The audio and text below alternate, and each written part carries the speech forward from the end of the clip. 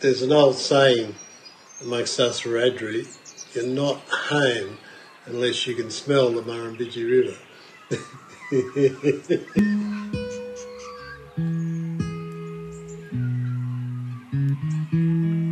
My people are Wiradjuri people.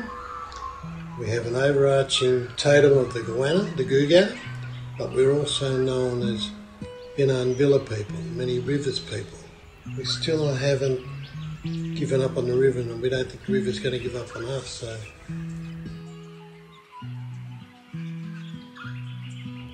they say my people have been here for 60,000, maybe 80,000. There's some thoughts now around some 150,000 years.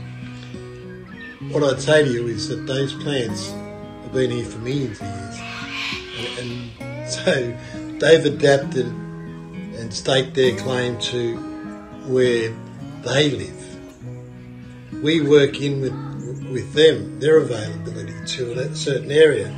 You know, we have a song line that's particularly important to the river and a red gum, the Eucalyptus camelliadensis. It's a yari plant.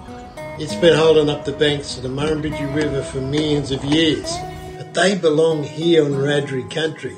But this is their land as well as ours. So I would say to you that as a Wiradjuri person living on Wiradjuri land, I would like to see provenance of Wiradjuri plants that live here. If you want Western Australian plants, move to Western Australia. Banksias and your bottle brush, they're the plants I go for. I think they look really nice. If you get hold of books, or even go out and see some of the native nurseries, they'll put you right about what plants, you know, are from Wagga, what ones are from the Riverina, which ones belong on the banks of the Wiradjuri River and in your backyards.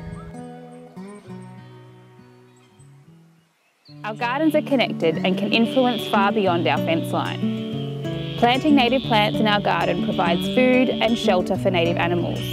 Native plants are also suited to Australia's tough weather conditions. Easy to source local options include Happy Wanderer or Sticky Everlasting Daisy, or larger bottle brush and wattle for nectar feeding birds and mammals. By planting natives, you are helping life flourish in your local area. You're doing something against all those depressing news stories about climate change and extinction. They're an important building block of our local ecosystem. Healthy ecosystems provide the building blocks of life. Clean water, clean air, food, textiles, the list goes on.